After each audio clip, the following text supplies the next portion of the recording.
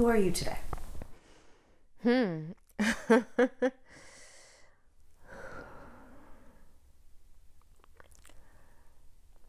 I'm a survivor. I don't think I've said that out loud. It was late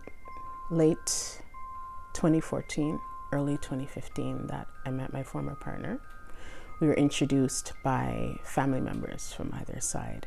It started off very, on the surface, like very much a love story. We had a lot of fun, so many similarities. He didn't live here. He actually lived in the States. So it was a lot of like back and forth visiting, which was great too. In the beginning, it was psychological and emotional. So I would say things like we'd get into a huge argument and then I'd just be like, it's too much for me. I don't want to be in the relationship anymore. And he would literally call my phone like 100 times in a row. 100, to dial somebody's number 100 times in a row is ridiculous. Over and over and over and over and over again. And I'd start to feel like, oh my God, like I'm such a monster, this poor guy, like he wants to work it out, this and that, whatever. So the emotional and the psychological was common, and that was like maybe like for the first 2 years. And so it didn't really feel like what I'd term as abuse. When he actually came here, moved here, that's when the physical started. And that's when I started to see like, this is crazy. I realized that it was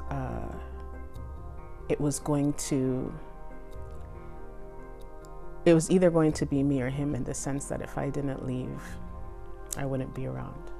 It was like year 3 that when the physical started, just, you know, shoving and stuff like that. And I definitely don't want to come across as so victimized that I never defended myself. I would shove right back, like, and I'm in shock, like somebody you love, like putting their hands on you, like, what are you doing, right? But then very quickly it progressed into things like being choked against a wall. There was even a point where he tackled me like a football player, and he's a big guy.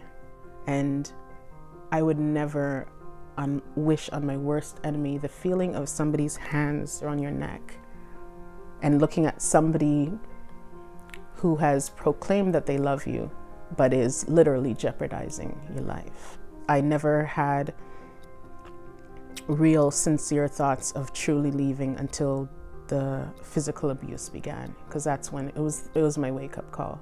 Yeah, it's my wake-up call. It was an entire turning point in my life.